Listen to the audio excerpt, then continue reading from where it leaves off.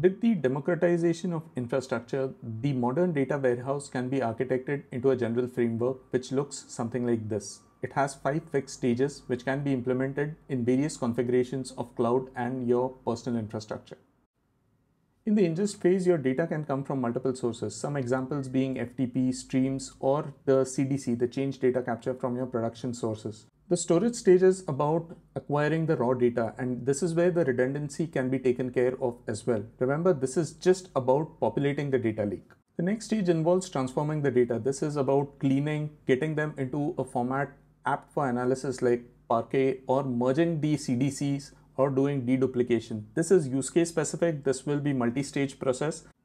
Next stage is to provide the data for modeling. Either it can be a warehouse, sandbox, or some other technique through which the data models can be exposed for the further use cases. Once ready, the data can either be visualized or it can be used for further feature engineering, machine learning, if it hasn't already been used through the raw store. Let's look at the practical landscape of how your data is going to look.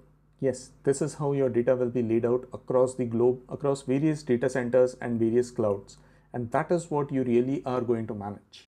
The data will always keep moving around between your data center, your multiple cloud vendors, and your developer machines. This data management is one of the core tasks of your data architecture. Adding data science to the equation makes modern architecture far more complex. So you just need to consider modern data architecture as something which is more about cost optimization than the compute itself.